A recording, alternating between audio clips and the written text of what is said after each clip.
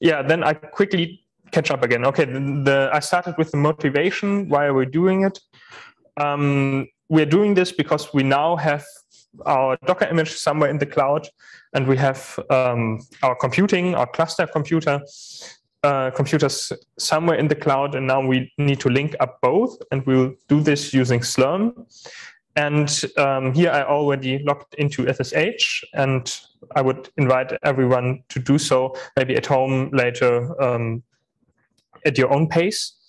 So I already started a screen session, so in case the window breaks, I don't know, I can resume our progress.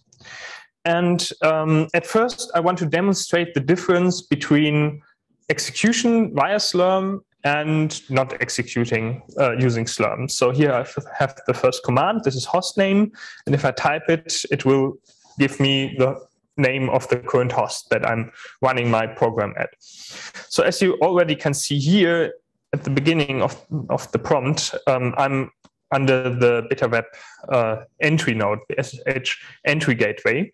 And this is not where we can execute our neural networks through our training.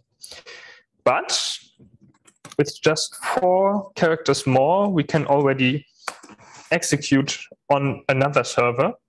And this is on the GammaWeb, the strong, powerful GammaWeb GPU server, by just using S1. And what this does is, or might at first look like setting up SSH sessions, like, I don't know, SSH GammaWeb 07, and then running the command. But this is not equivalent, right? What S1 here really does is it schedules a job, it waits for resources to be assigned to you, and then runs the process or the program that you specified on the server, and then gives you the output. I will quickly demonstrate something that goes a bit further into the direction of SSHing into the execution node. And this is this interactive shell. I quickly type this in and then explain what it does. So you already know this S1 scheduling command. Then bash is just a shell, so we can type new commands in later.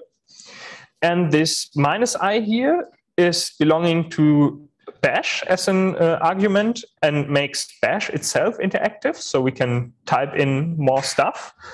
But we also need to enable S1 to be interactive, so communicate back and forth with us, and we do this using PTY. Let me do that, and now I again have a prompt here, but as you can see, the prompt name or the server name changed. And indeed, we can verify that we are now on GammaWeb 07. So we have some kind of pseudo SSH connection there, which we could use. But again, this is not SSH. This is a job that is scheduled. And this also means that we are taking up resources right now. So I'll quickly do something I just wanted to do later, but I can also do it now. Okay, you're all already joining in. So SQ shows all the jobs that are currently being scheduled, and you can see, this is me over here. So I'm already blocking some resources, despite not doing anything right now, right? I'm just connected to the server. And this is also the answer to this question: why can this become problematic? Let me quickly rejoin the screen session. Yeah, I mean, if everyone just opens these sessions all day long, never closes them, I mean, we are even in a screen session. So even if I would close the window, nothing would change. And we would be all blocking up resources. So don't do that. We didn't get to install measures that could prevent this. So you can restrict how many users can run how many processes at the same time and use what resources. But we didn't do this quite rigorously at the moment, because I don't also think that this is necessary in the end. But So I want you to learn how to exit these sessions and how to get out of this interactive mode. And this is no surprise. It's just the default bash exit command. Exit, bam, and you're back out of there. And if you can have a look at this SQ here, you can see I'm nowhere to be seen again. So we went out there. Okay, executing containers. This is why we're doing this. At the moment, we are just on the default installation of Gamma Web 07, but nothing from our own Python version or no custom containers yet. But we want to change that. We want to run our custom container, or at least the container that Lucas built. And I already sent you or put in here this link, and this will be relevant for you because if you build a private container or a private repository that has a private package built, then you will not be able to check it out on the server because this GitHub doesn't know that it's you on the server when you try to check out this container. So please go there and quickly generate an access token just with the read packages permission.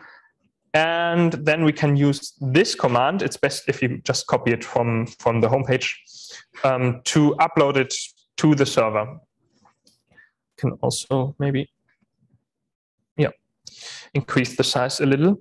So we create a special file at a special location. And I mean, config directory, that's good. But in an enroute folder. What is enroute? Enroute is a plugin for SLURM, and it actually handles containers for you.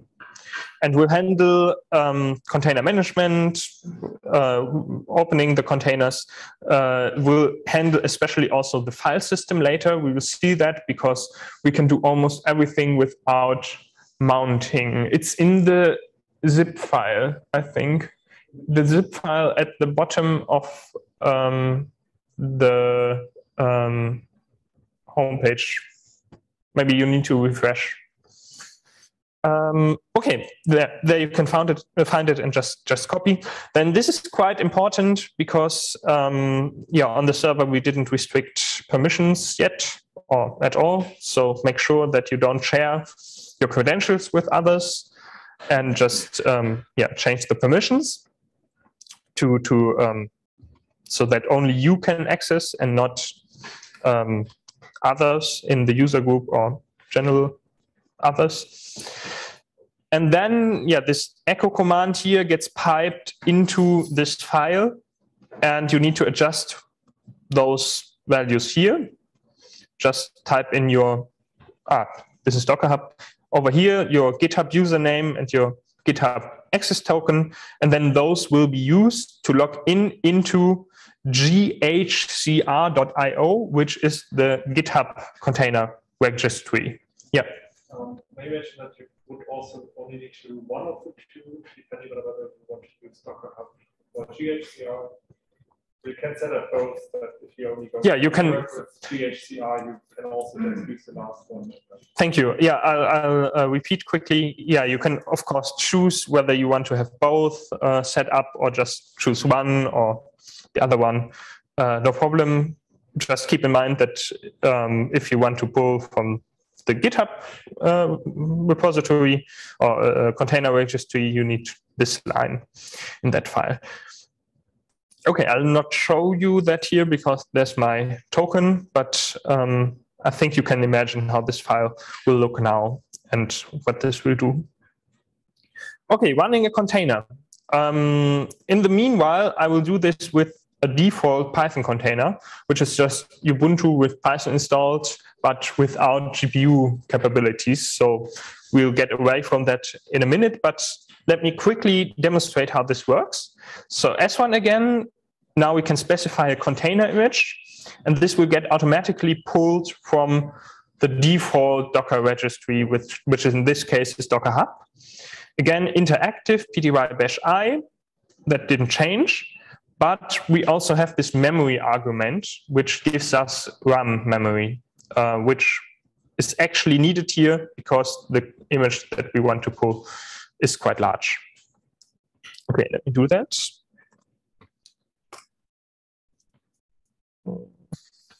maybe we are overloading the file system with this, if everyone is doing that at the moment, but okay, may take some time, but again, in there, we can then run this Python 3 command and just use Python as we would. But again, this makes no sense, right? Because we are on a GPU server and we are not using GPU here. What is happening there in the background? Okay, so if we specify this container image, then every time we type this S1 command, this image gets pulled from fresh, or from the registry, gets instantiated in your file system, gets copied there, gets booted up. Now, and then you can use it here and have your Python 3.8 running. Okay, let me exit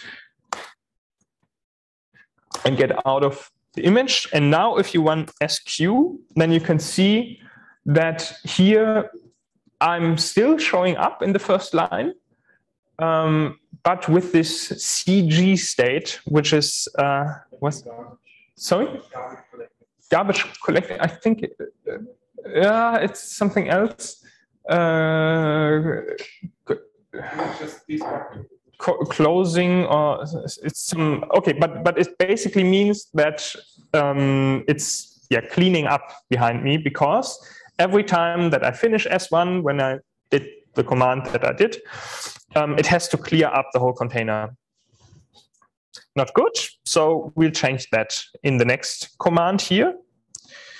We are using container name right now, and container name actually allows us to permanently store, or well, permanently, at least midterm permanently, store the container instance on our file system. Maybe there's been some question here. Okay, no. Store it on our file system, and the only thing that's new here is this container name. And if you just specify this, then it's the SLURM instance already knows that we have to download this and store it permanently.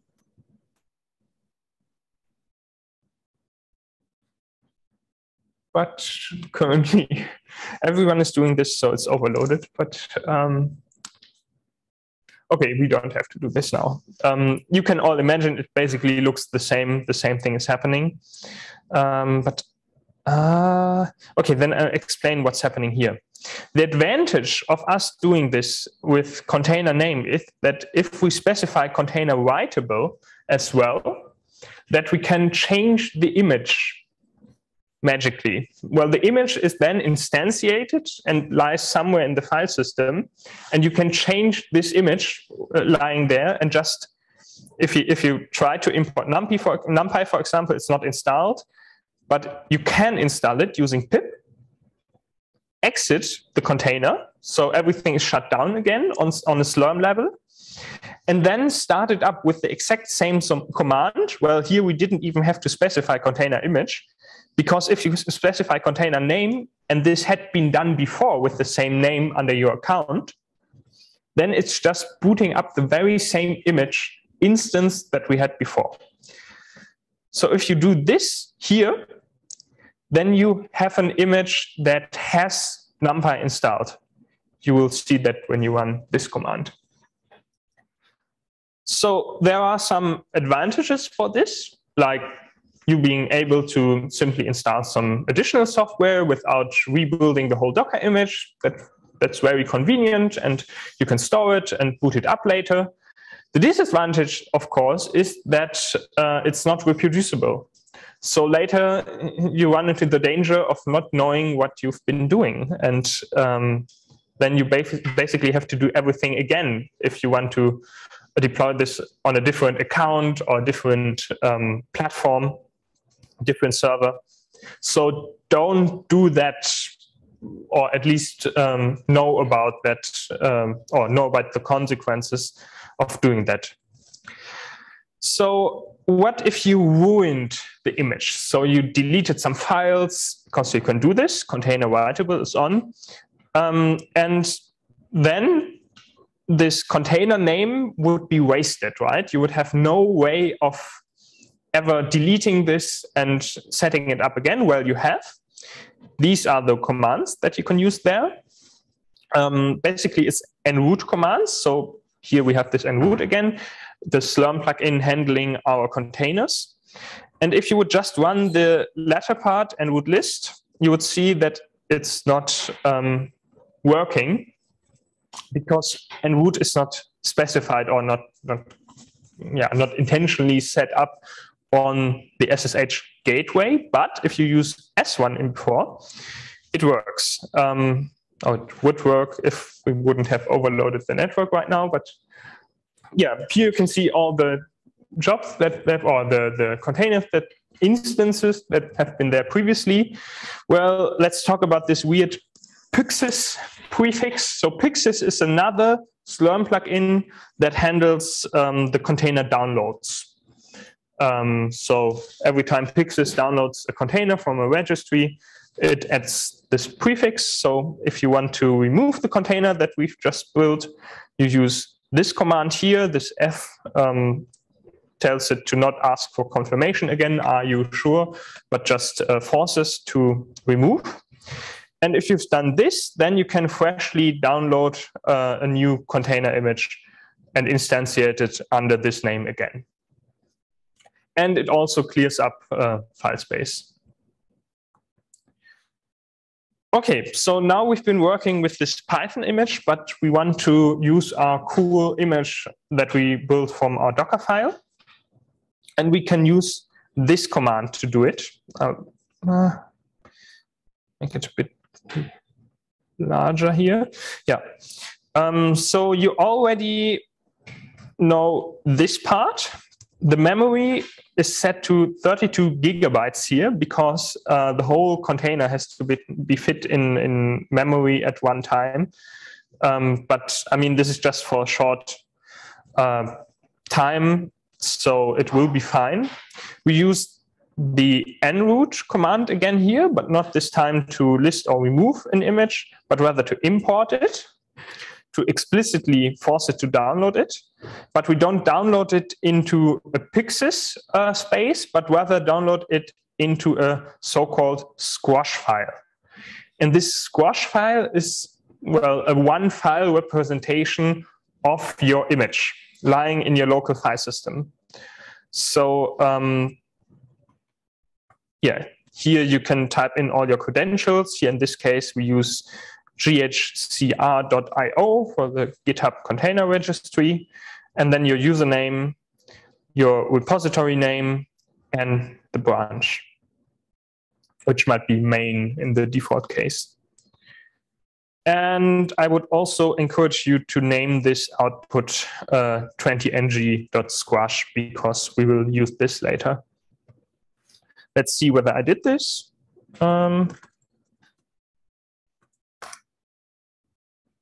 Yeah, I did it here. So we can go ahead and we can instantiate a new container just from this image file. Let's do it. Maybe wait again for resources, but I mean, it's nothing new now, right? You can all imagine what would happen if it was to go through.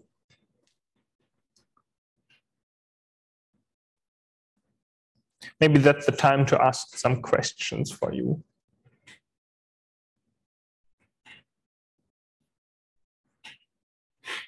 Okay, no questions. And Lucas has a question. Just for everyone who hasn't done the GitHub Actions part, I will put the link to the publicized my image now. So you should be able to use it. I will just put it in the Zoom chat. Okay, thank you, Lucas. I'll repeat what you said. Lucas will put the link to, you can see it here, right? No, you can't, because it's not screen chat, but the link to his published image is put to the Zoom chat now, and you can just download it from there. Who has another? Yeah. What happens when I use this test command? I don't really understand. Yeah. Okay. I was asked to further elaborate on what really happens in detail when you run S1. Well, S1 takes the command that you type behind that as an argument, remembers that, and then thinks about which container are you trying to use. If you're trying to use a container, like you specified it with container image, container name, then it sends or it calls up the Gamma Web 07 node, the GPU node, and tells it, yes, please, in the background, instantiate or run this Docker image. Set up this, you can imagine this as a virtual machine or operation system in the background. And then inside that, run this command. And then deliver me the outputs. Outputs will be command line outputs, and then these gets forwarded back again to you. So this is what S1 does. It feels really close to SSH, but it's scheduling a job, which can also mean that things happen like here. The job gets queued, so it's in a waiting queue, and then only later gets allocated resources and runs. Okay, we got through here. So we now have our container running, and we can quickly just test whether we have everything, Python 3, and then import, for example, this one. This was part of the requirements. Let's see. Yeah, okay, it doesn't throw an error, so it works. Now it finished. Yeah, our file system is a bit slow at the moment. Okay, that works.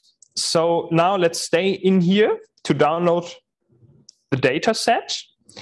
So last week we promised you that we'll be continuing with the very same model that we had built. But I noticed that it's a bit slow because we are using Distilbert to extract embeddings, but we are extracting them each and every time that we run anything. And we will later do hyperparameter sweeping, where we will train the network like 100 times in a row.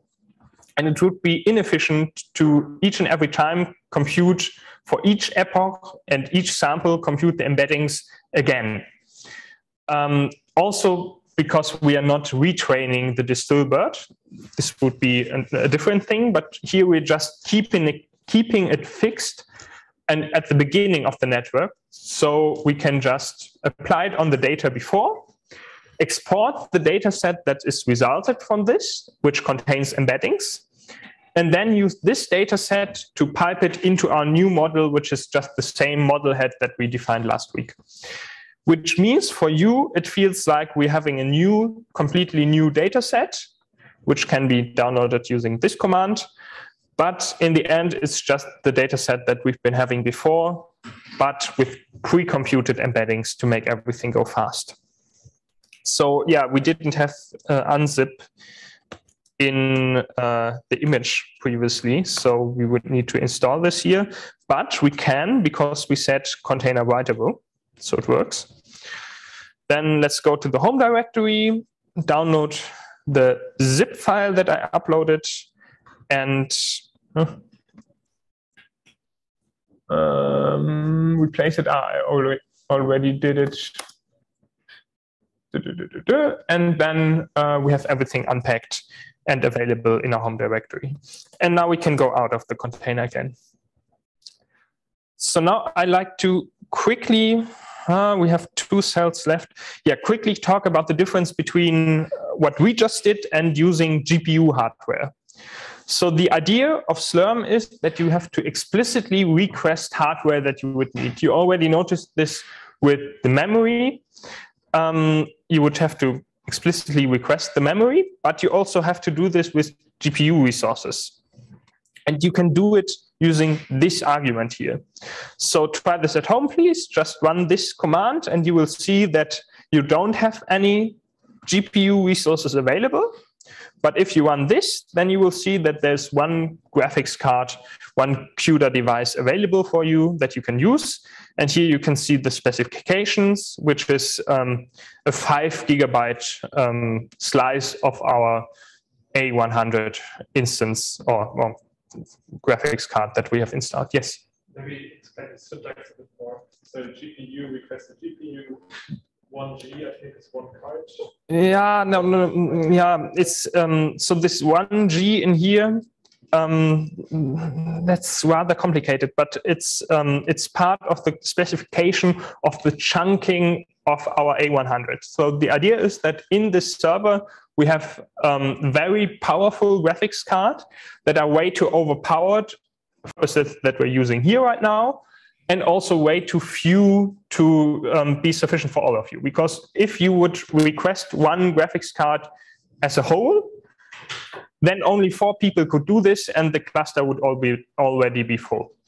So this is why we chunked them into 5 GB chunks. You can also do this with 10 or 20 GB, and then you have to specify how many or how much execution power is given to those. I'm not the very best expert on this, but this is what this 1G does. It basically also chunks the execution power into the smallest part available. But you will have to use exactly this, because this is the only value that we allowed you to use on this cluster here. Okay, but thanks for the questions.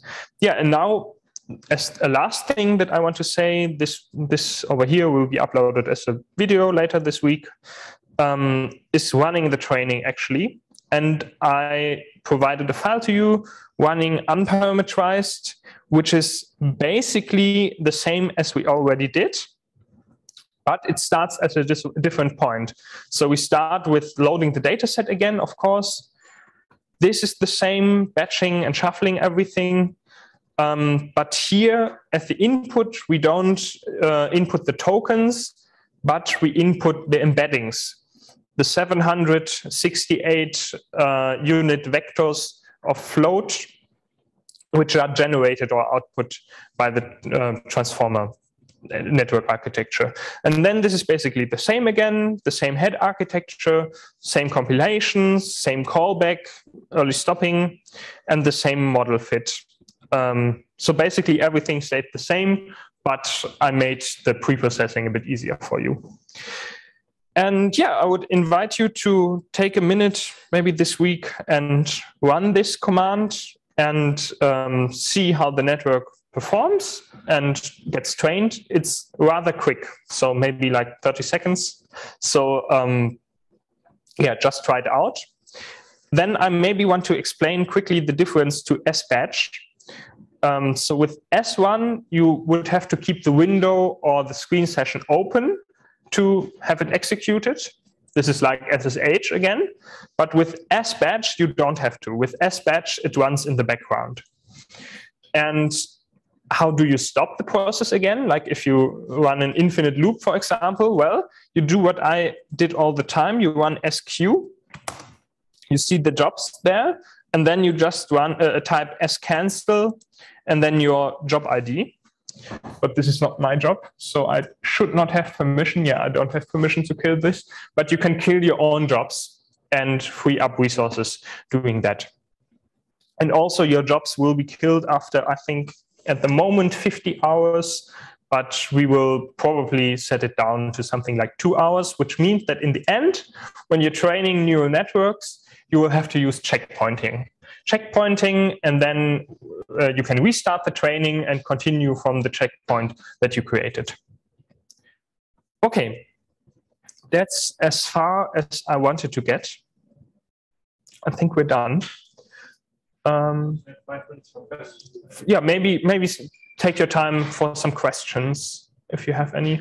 Also, we know that this is a lot to take in and also to try out and maybe try at home. So at some point in the week, you run into an issue with write us on Discord, or also have office hours.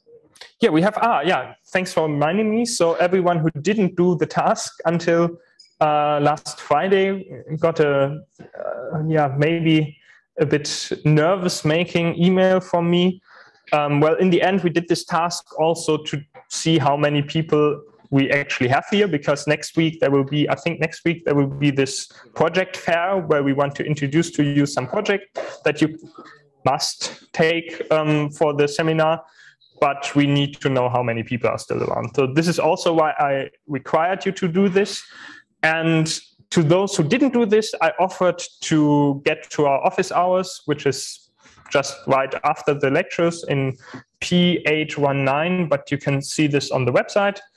And everyone else is, of course, also invited. If you have any questions or problems with the lecture in general, or the lab, or the tasks, or you just want to talk to us, just feel free to come after this lab, or weekly at this slot, and approach us there. Okay, so any questions from the Weimar side, maybe? No, I don't think so. No. Nope. Nee, was später. Yeah. So next week, I think we'll skip the lecture part, as Benno said, and we'll be back here. If that's also okay with Yannick, we will be back here at 15:30 for the project fair. One question, yeah.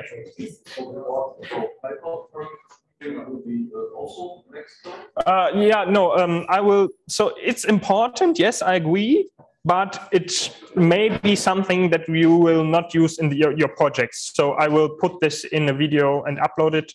But I would really encourage you to watch this video, because this is something also, if you get in industry later, this will be something that you will definitely use. And if you get in research, this will be something that you will, of course, use. So please watch the video that I will upload, or Lucas will upload for me. And but thanks for the question. Yeah. Okay, thank you, everyone. Yeah.